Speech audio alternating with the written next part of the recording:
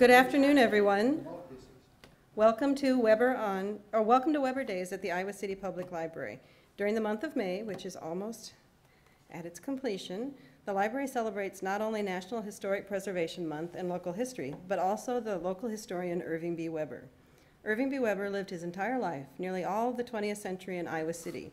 His family roots reach deep into early Iowa City. His maternal great-grandparents settled in Iowa City in 1839. His paternal grandparents came in 1857. Irving was born in 1900, the beginning of a new century.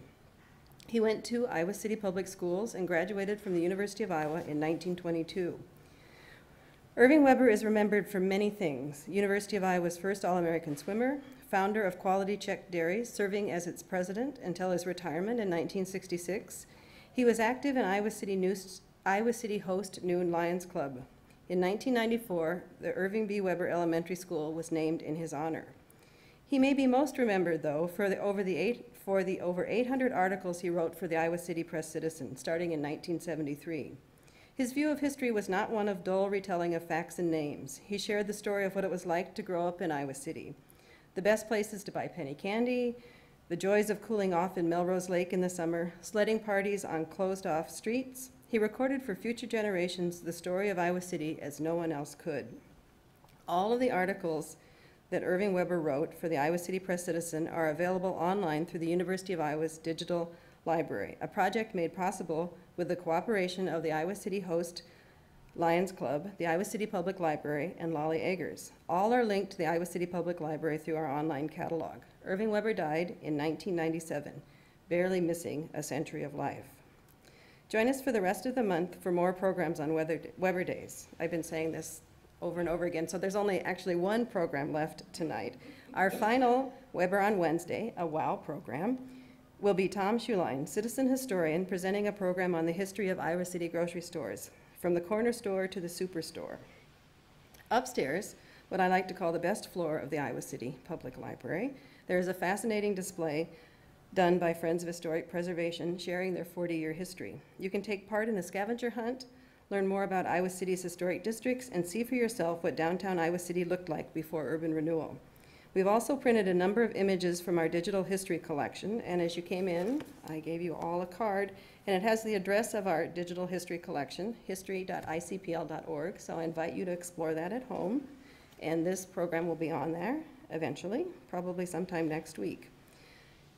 Today, we are very fortunate to have Timothy Walch, Director Emeritus of the Herbert Hoover Presidential Library, a former trustee of the State Historical Society, and a longtime member of the Iowa State Historical Records Advisory Board, share his new book, Images of America, Coralville, with us. Tim was educated at the University of Notre Dame and Northwestern University. He is the author or editor of 19 books, over 250 essays, newspaper columns, and reviews. He is a frequent contributor to Iowa Heritage Illustrated, the quarterly magazine of the State Historical Society of Iowa. Please help me welcome Tim.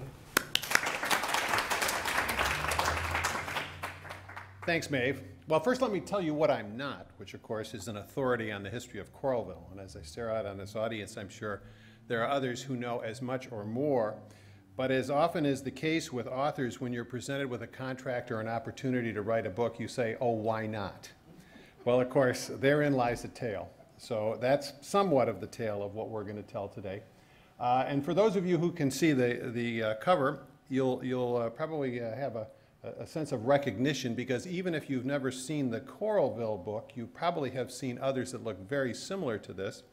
This book, of course, is produced by Arcadia Publishing, and kind of some of the basic facts of the book need to be noted because there's something of a cookie-cutter quality to them. I don't mean to denigrate the publisher, but they've produced over 10,000 local histories of neighborhood cities across the country, and in fact recently purchased a company called History Press, which is an additional 3,000, so I'm told somewhere in the neighborhood of 13,000 titles and rising. And in fact, although I've done, as Maeve mentioned, 19 books, I usually worked with editors at my publishers. In this case, at Arcadia, I worked with a title manager, who I actually would rather refer to as a border collie, because in effect, what he would do would be to call me once a week and ask what kind of progress I made. And I began to realize that if you're going to manage 10,000 copies that are being produced by first-time authors or produced by committees, you're really going to have to stay on top of these people. So they keep to a pretty tight schedule. Well, this particular book has 11 chapters. The Arcadia titles range from 6 chapters up to 11. 128 pages, all of them have 128 pages. The number of images in each book ranges from 180 as a minimum to 220 as a maximum. And I'm not estimating, that's exactly what they told me. So my particular book kind of comes in right at the middle at 198 images and 18,000 words in the form primarily of captions. Well, even though it is a slim book and it's primarily of pictures, it does take a village to produce a book. And in this case, there are 3 villagers. Thank you, Maeve. There are 3 villagers who have assisted me and to whom this book is dedicated. I wanted to certainly single out Alex Drayman at the Johnson County Historical Society, who not only helped locate the images that were available, and it was no small challenge, as you'll gather from what I have to say later, but also to Allison Gallstead at the Coralville Public Library and her technical staff. They provided an office space and a scanner that allowed me to basically make the quality of image that was acceptable to Arcadia. And then also Rex Brandstetter, and I was just told actually that Rex is almost about to go on the air on his radio show talking about the history of Coralville. So I'm actually in competition in a different medium with my mentor, so to speak. But he is, as Kelly Hayworth will tell you, Coralville's unofficial, or official unofficial historian, because if they made him the official historian, apparently there's some regulation, or so Rex tells the story. But those 3 folks really made a difference, and without assistance, I think no historian or author can go forward. We all benefit from the work of others. Well, I'm going to take you on a little bit of a trip through the book. The first chapter is called Founders, as you might expect. And if Coralville has any kind of father, so to speak, it would be Ezekiel Clark Sr., who was a landowner and operator, who gave his last name to the original name for Coralville, which was Clarksville. Now, there had been a mill on the Iowa River, approximately where the Iowa River Power Company is now, as early as 1844. Clark and his partner, Samuel Kirkwood, the governor, future governor, purchased the mill after the operation had failed and reopened it about 1850 to serve farmers and merchants in the area. And they actually shared a home. I'm going to show you, this is a map from about the 1873 era. You see how much land that Ezekiel Clark owns, Coralville now. So at this point, it's renamed Coralville. It is eventually incorporated in 1873, and you can see it's kind of obscure here. Woolen mill, paper mill, and I think is that grain mill, and Clark owns flour mill. I'm sorry, yeah, Clark owns more of the land over there.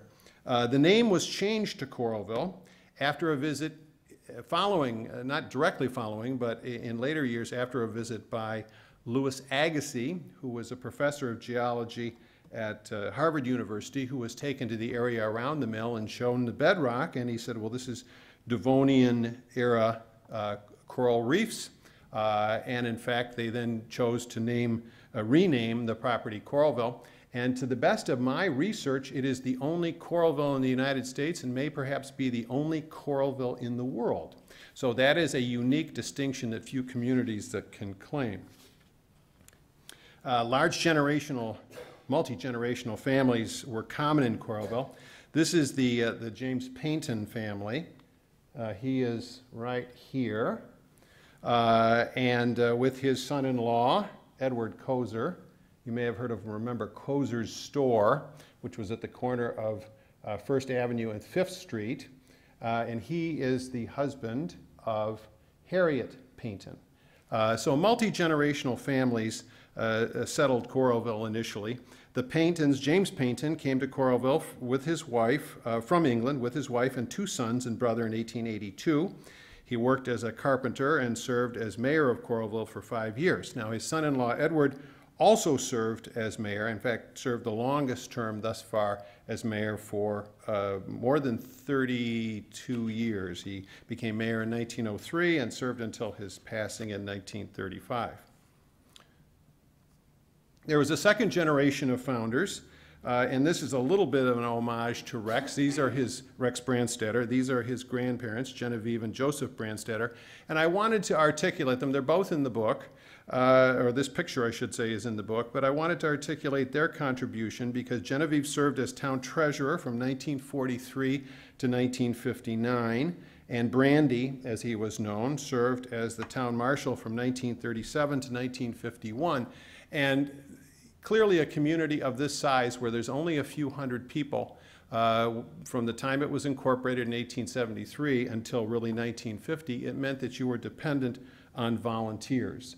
And these were two volunteers. And they were, of course, very proud of the fact of having the first telephone in Coralville Heights.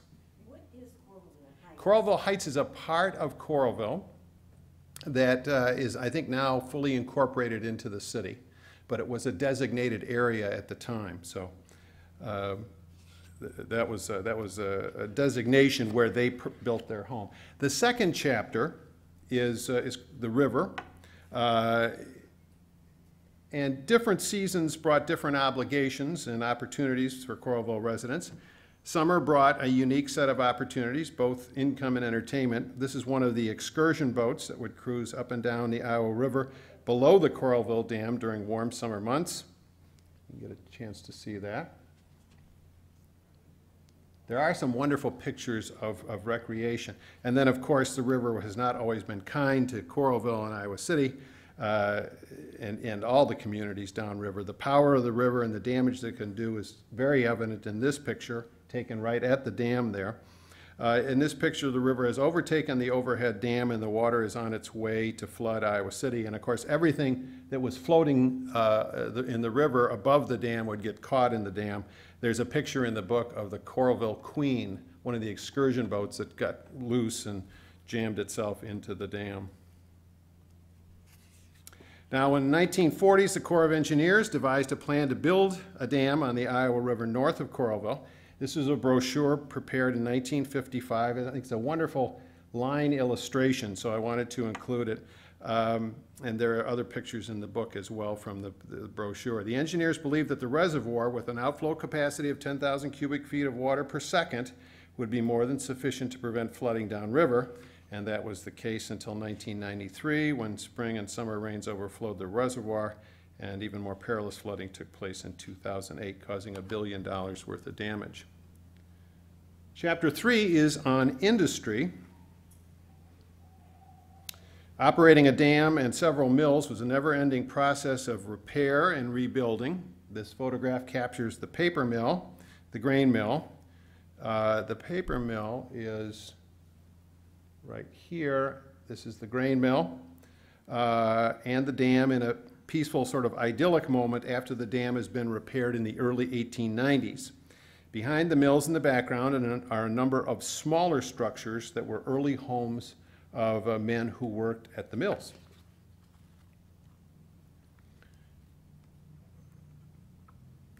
The next chapter, or excuse me, the next slide focuses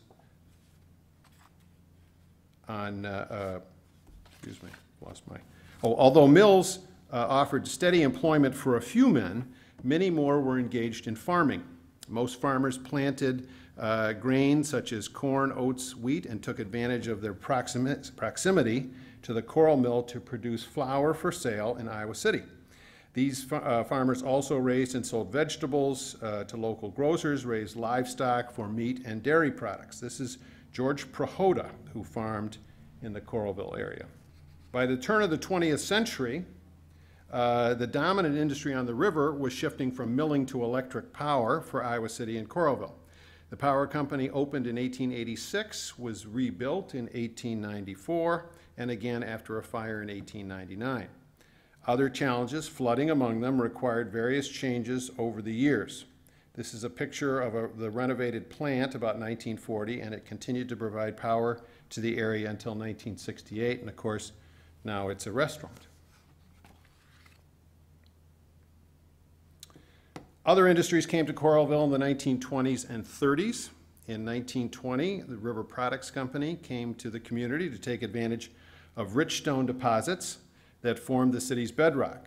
Geological examination revealed that Coralville limestone was of unusually high quality for the area, similar to the best along the Mississippi River in Missouri and Illinois. And this picture shows quarry operations in the 1960s. Now you can tell the technical quality of this picture, which came from, lest we forget, the centennial history of Coralville. We could not locate the original picture, and so we're still looking for good pictures of industry in Coralville, particularly river products, but other industries as well. The next chapter, 4, is on commerce. The close ties between Coralville and Iowa City were evident in a number of local products, not the least of which were flour and ice. The picture here is an advertising card that promoted finely milled flour to meet various baking needs. As one might expect, flour was marketed through a store in downtown Iowa City. The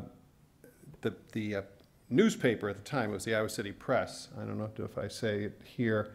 The Iowa City Press heralded the opening of the first mill before the Kirkwood operation with the headline saying, "Who wants bread?" because the importance of finely milled flour was very significant in culture at the time. I like also best in the world, right? Of course. Okay. Kozer's store was something of an anchor in Coralville, which had only a few hundred residents living within the city limits until 1950. Kids who were bored could pedal their bikes over to Kozer's to buy a cold bottle of pop, or penny candy. In fact, Kozer's was something of a community center where people could get the news or warm up before they caught the interurban, the Krandic, on a cold day. Can you tell us where that is? That's at the corner of 5th Street and 1st Avenue, right across from the power company. It's now really an empty lot. There was, I think, a law office there, and the city, I think, owns the property now, and they're going to develop the area. It's across from Riverview Square, which I think was also a gas station in a previous lifetime. So there's been a lot of change during that time. And of course, it's amazing when you think we've gone from this to this in a century. Not quite literally in the same location, but you can see the growth, obviously, of Coralville that makes the difference between 1903 and 2003. This photograph captures the built environment of commercial Coralville. The area was populated with motels and restaurants intended to serve tens of thousands of cars going east and west on the interstate. Now, this picture was taken in 1999, shortly after the opening of Coral Ridge Mall, which was at the time the largest shopping center in the state of Iowa. The next chapter is on travel. Now, until 1914, travel in and around Coralville was by foot, by horse, or by rail. Many children walked to the Coralville school each day, and their parents used the family horse to go to Iowa City for supplies. Roads were often muddy, and it made travel an adventure, to say the least. This is Raymond Cole, and he lived on a farm on 12th Street. It's a wonderful picture, and so I definitely wanted to use that. This will be familiar to a few people. In August of 1903, a special election was held in Coralville to decide whether or not the Cedar Rapids and Iowa City Railway Company, or better known as Krandic, would stop in Coralville. The vote was 35 in favor and 3 against. Just shows you how many people were living in Coralville. Farmers were eager to have this stop because it allowed them to ship meat, dairy products, and vegetables to Iowa City every day. The cost of travel on the train was a dime each way. The service was popular until it was eclipsed by hard surface roads and automobiles, and the service ended in 1953. And this is a picture of the Coralville station. Which is where? I'm not sure where the Coralville station, do either of you remember where it was, exactly the specific location? The tracks are still there. You can see the tracks going everywhere. That's right, yeah, that's right. But I don't have a specific location for the... There's a number on this post, I think, isn't there? On the post? Can you see a street? It has something to do with the train itself, but yeah, there's a little post here. What's it say? You're closer to 33? Well, I get... Well, I'm not sure where you see it. Right there. Here? What, yeah. as I get closer. It becomes digitized, that's right, yeah. Anyway. Okay, beginning in the middle of the 19-teens, cars and motorcycles could be seen daily on the roads of Coralville. This is the Wenman family. Hank Wenman worked at River Products Company for 33 years, and he drove a vehicle called the Dinky, the small engine that took crushed limestone from the quarry to the Rock Island Depot for shipment. This is the Wenman family this is Hank Wenman with his wife Laura and 2 of their 11 children. I'm sure not all 11 fit in that car, but this is perhaps a Sunday drive. Governance is the 6th chapter, and I start with a picture of a very modest building that was initially constructed as the Ecclesiastical Union Church, which became Coralville's Town Hall in 1921. Improvements were made to the building in 1953 with the addition of water and plumbing. So from 21 to 53, there was no facilities, shall we say, in City Hall. The building continued as City Hall until 1974 when a new municipal building was opened behind the fire station. In 2014, the historic building was moved to a location across the street from the 1876 schoolhouse. It is not yet finished, so it's not yet reopened. The new City Hall opened in 1974, and the following year the council passed a home rule bill that strengthened the mayor's job description and gave the position greater responsibility and administrative authority. At the same time, the council staggered the terms of city councilors to provide more continuity of leadership on the council. And during the last quarter of the century, the council wrestled with a myriad of issues that resulted from the city's spectacular growth. And it did seem, after 1960, it just seemed to grow like Topsy. Coralville's volunteer fire department was formed in 1929. The first firehouse was a garage that was rented from Mayor Kozer, and the force consisted of 4 volunteers. The department, like the city, continued to grow over the next several decades. Indeed, as the city's commercial district expanded, the risk of fire increased. This is a picture taken during the 1964 fire at Econogas. Several employees were burned, but the department rose to the occasion and saved 30,000 gallons of liquid propane from destruction. Recent direction and growth of Coralville has been a collaboration of a number of dynamic leaders who faced both challenges and opportunities over the past 25 years. This is Mayor Jim Fawcett and City Administrator Kelly Hayworth at the dedication of the Marriott Hotel and Convention Center in 2006. The center and the landing has been an anchor for the development of professional offices and commercial enterprises. Chapter 7 is on education.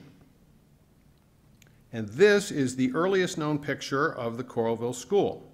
One student who remembered her education in that building recalled that in 1905, mischievous children were required to sit on a dunce stool and face the corner and wear the pointed cap.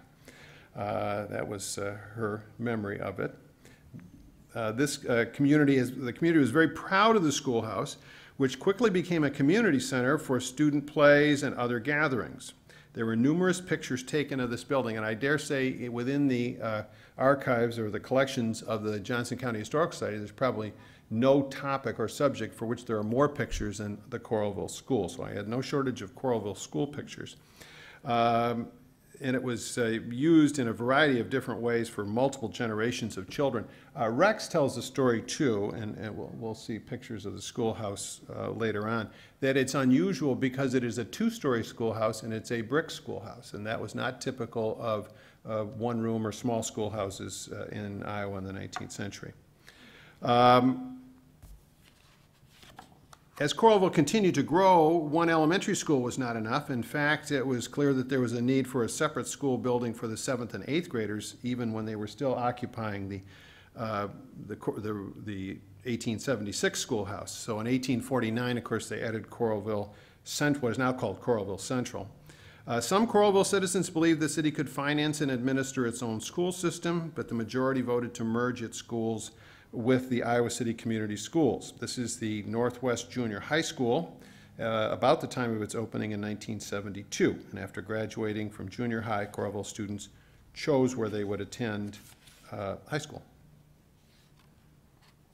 Within the confines of education, or the rubric, I've also included libraries, and the Coralville Library traces its origin to a special meeting of the Coralville City Council in April of 1965, so they're celebrating their 50th anniversary this year. Fundraising started with a bake sale sponsored by the Girl Scouts and progressed from that modest start. When the library outgrew a room in the basement of City Hall, the City Council purchased and remodeled the Fessler Building as a library and Parks and Recreation Department. They divided the building. Some of the work was done by volunteers, as is seen in this picture. This is the original 1876 schoolhouse at the time of its 1983 rededication as a museum of the Johnson County Historical Society. The celebration of the conversion of the schoolhouse into a museum was marked by the first of what is now the annual Fourth Fest celebrations. Chapter 8 is on recreation.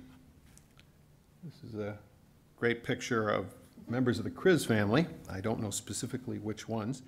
Coralvillians worked hard at the mill, on the farm, and at school, and they also enjoyed all forms of recreation. Baseball was only one of many recreational activities sponsored by both private and public organizations in the city. Mayor Merritt E. Walch appointed the first Recreation Commission in 1951, and facilities and programs were added almost yearly. A gymnasium at Coralville Central School was used for a variety of activities. Organized baseball also came to Coralville in the mid-1950s with Little League teams, a Babe Ruth program, and a girls' softball league. This is about the 1920s. That's it there too. During July and August, Coralville residents, such as Frank Allwine, operated small excursion boats on the Iowa River and transported families to Picnic Hollow. Now, I don't know where Picnic Hollow is, but the scrapbook from which these came, as a Coralville resident, keeps referring to Picnic Hollow, so clearly there is a place, at least for a time, for an afternoon of food and relaxation away from summer heat.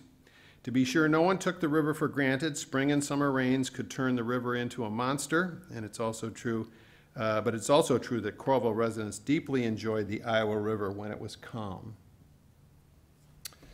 In addition to recreation of a typical sort, there were other forms. One prominent and notorious venue was the Iowa City Drive-In Movie Theater. When investors agreed to finance the drive-in, they were concerned that the public would not respond to a theater called the Coralville Drive-In Theater. So they named their venue the Iowa City Drive-In Theater. The questionable name did not bother the owners, but it remained a sore spot for Coralvillians. And if you know Rex, just ask him the story, and he'll get red in the face. Continue to, and of course, it's even more notorious. I suppose I can say this if I'm careful, and that is when the fortunes of the drive-in theater began to decline and not as many people came to the theater, the owners made a decision to show pictures of questionable taste. Many of them were somewhat salacious. Of course, the problem was that these large images of scantily clad women could be seen from the bedroom windows of young boys in the neighborhood behind the theater, and I think that led to the demise of the theater. But this is at its beginning. Perhaps it's a point of hope. Hospitality, of course. We think of Coralville, we think of hospitality. Hospitality in Coralville, which is chapter 9, began really in the middle of the 1850s, depending on how you define it, with the arrival of several thousand Mormons. The immigrants had arrived by train in Iowa City and needed a place of respite before they continued their trek to Utah. They settled on the banks of Clear Creek and devoted their time to building handcarts similar to the one depicted here. 7 companies of Mormons left Coralville to walk 1,400 miles to the Great Salt Lake. After 1857, however, the handcart plan was abandoned. And there are some people who believe actually that they used the handcarts for just a moderate amount of distance and then took other forms of transportation to get to Salt Lake. It is hard to overvalue the importance of the Blue Top motels to many visitors to Coralville. The appeal had a lot to do with the welcoming demeanor of the Lawrence Smith family, as well as the fact that each of the cottages had the ambience of a small home away from home. The cottages were clean, quiet, and most important, had kitchenettes that allowed visitors to cook for themselves. The Blue Top had the recommendation of the American Automobile Association and was even the subject of a pictorial homage published in 2003. In 1967, Coralville held a contest to create a slogan for the city. Excuse me, the Carousel restaurant. There it is. Is that what you were thinking of? Yeah, And- and I have a good friend in early 1971 Right there. that worked at this. There's a wonderful collection, and there's a book called The Strip, which was done about 1985, which includes a selection of photographs taken by Karen Becker of facilities up and down First Avenue and Second Street.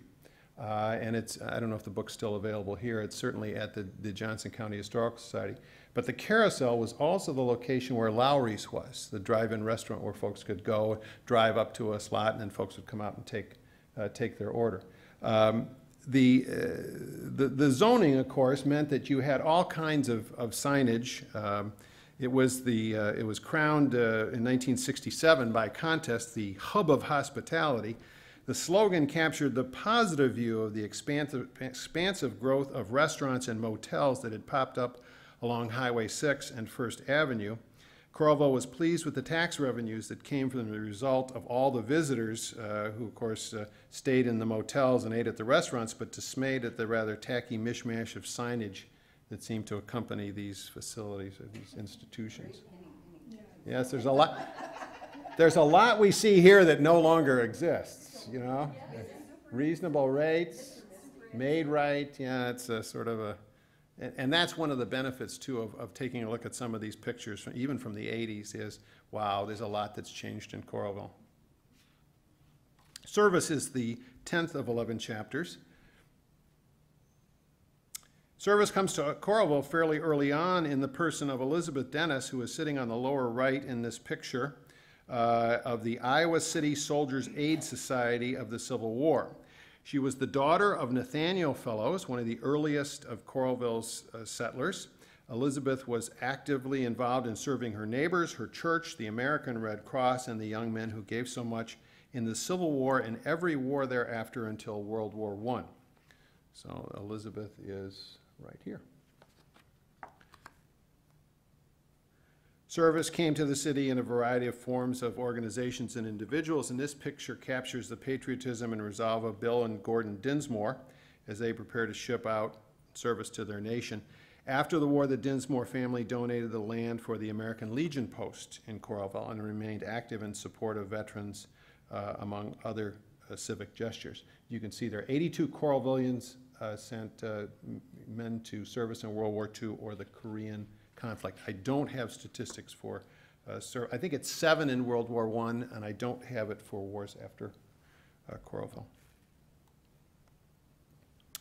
Scouting movement had a long and distinguished history in Coralville. The Girl Scouts were organized in Coralville in the spring of 1944, and a Brownie troop started in the fall of 1947.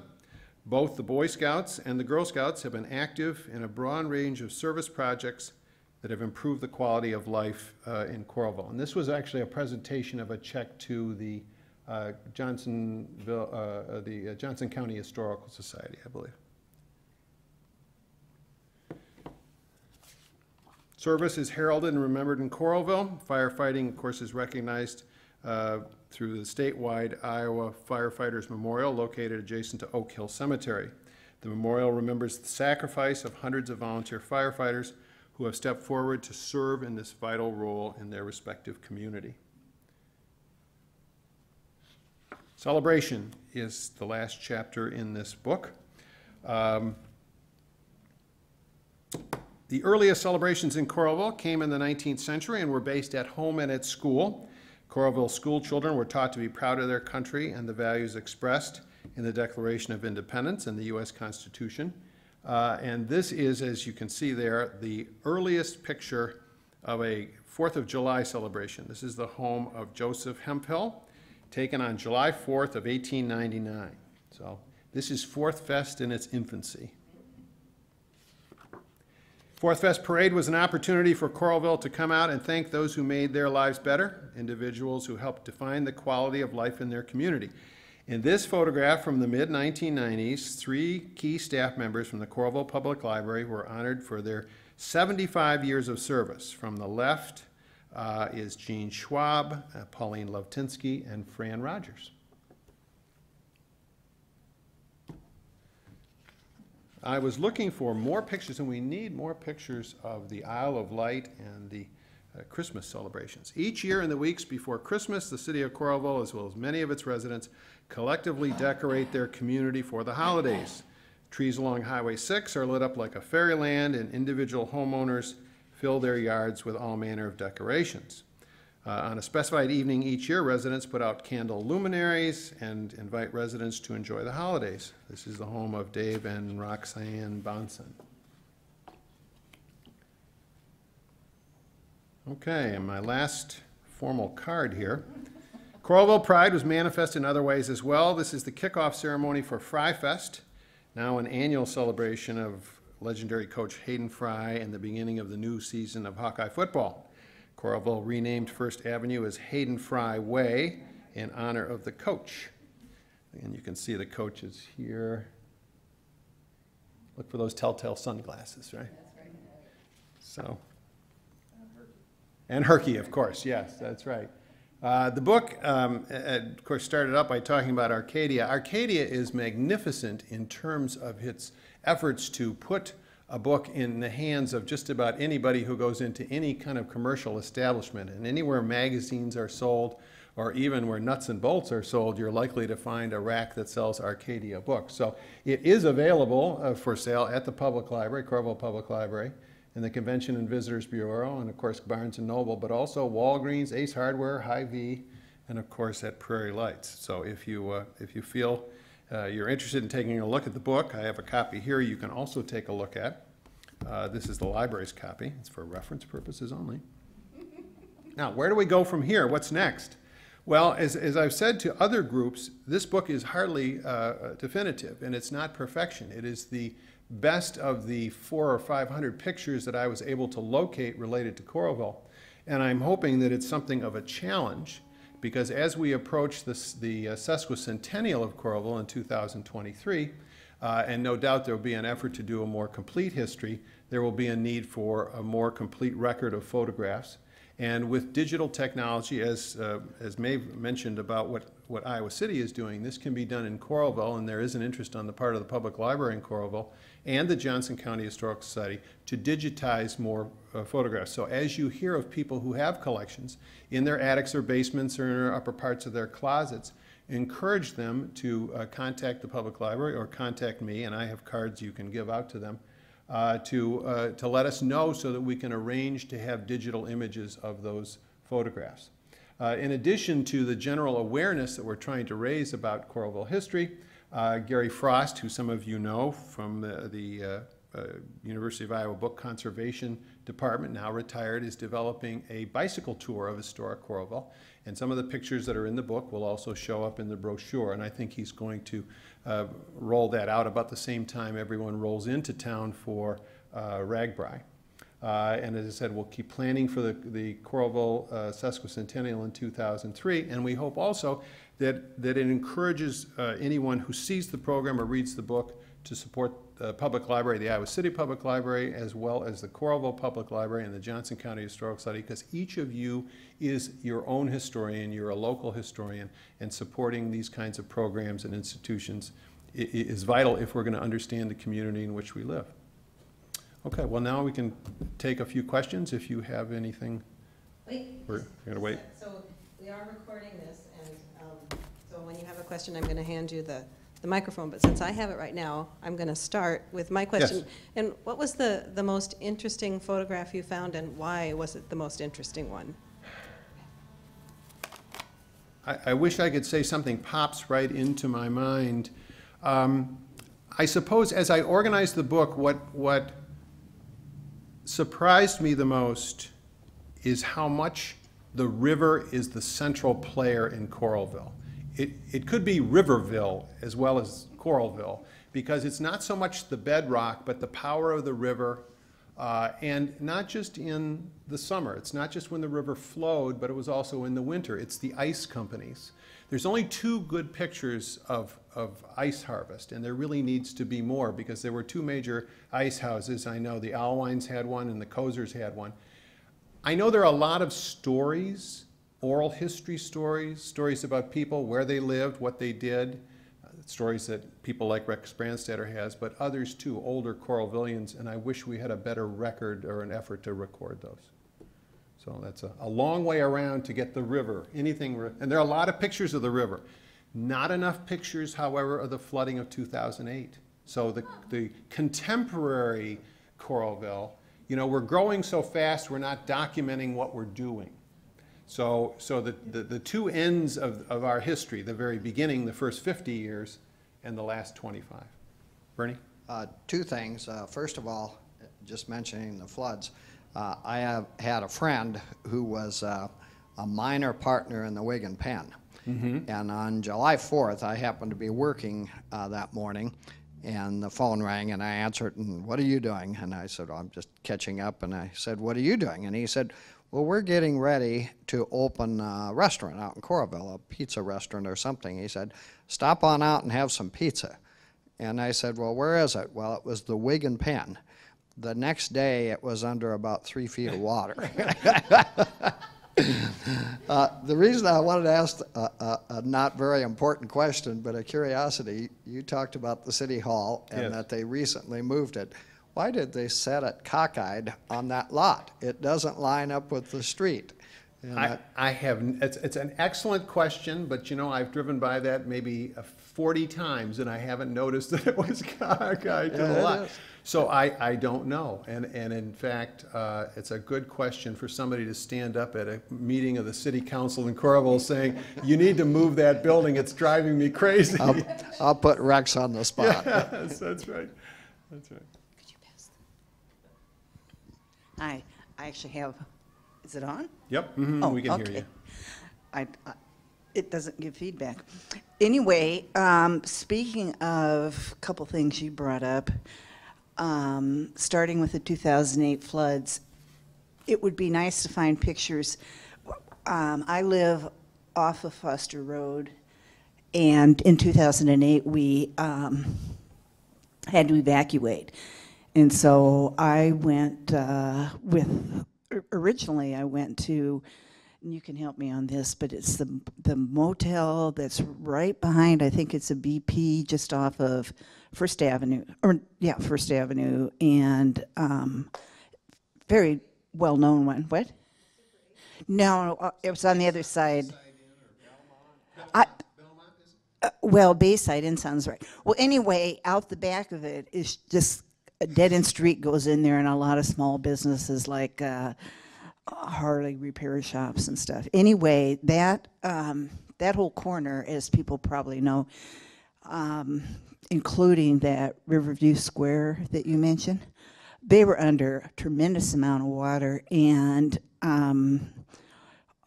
I mean, I think it was the Baymont Inn. It was kind of a center of activity. If you looked out towards I guess it's going to be west, that little dead-end street there, I mean, people were having to boat on it, and that's where all of the remedial work was centered. And so, for what it's worth, if you could get pictures of that, it was pretty amazing. And you think that those pictures exist, and I'm confident that people do have digital images of what happened. Many of them, probably, it would be hard to articulate the depth of the water in many cases. I mean, I think the pictures that tend to have the greatest power are those pictures that show the water that's roiling as it hits those dams and really regurgitates or turns over. But again, the power of urban flooding, I mean, we're obviously seeing it this week in Houston, but you know, we've already lived that life, and we know how powerful, you know, the whole notion in 19th century, 18th century development is live proximate to a source of water, you know, preferably a river where you can also use it for transport. And now the river has become questionable as to its value in our lives. You know, it's like... Actually, now that I think of it, I think I know where you can get some pictures of that. And it was the small little ticky-tacky shops Yeah. around there.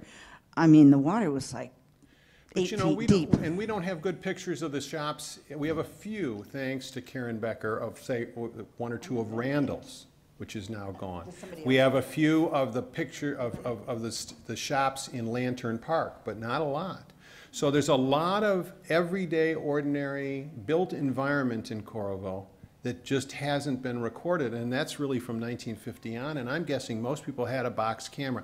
I'm less, you know, I have fewer expectations about the first 2 decades of the 20th century, but I have high expectations for the period from 1950, say, to 1980, about which we don't have anywhere near enough pictures or stories, for that matter. I will say, Lest We Forget, which has got problems and errors in it, but by gosh, they certainly did an excellent job of trying to bring together as much information they had, and that was published in 1973, and copies, I think, are still available for sale at the Johnson County Historical Society. So, In 1971, I lived in Lantern Park, although they didn't really call it that at the time, at least not that I knew of. Right. Those apartments lining the street right, what would that be, north? Yeah, 19th. And in the evening, I like to take walks, and so I went up and I went down what's now 5th Street. mm-hmm. And, you know, I like history, and I'm just kind of a snoop anyway. And there was a little, right where the park is now, that's right next to City Hall, there was a little stone monument, very small, but it was a monument to the Mormon Oh, sure. people. And they've since moved it, I guess. But I thought that was fascinating. It was the first understanding that I had of the Mormon contribution to this area. There is one picture of the monument that's in the book, and as far as I know, it's the only picture that exists. I've only seen, and again, it was published in Lest We Forget. So, in fact, that line drawing that I showed came from Lest We Forget. So there's a number of pictures.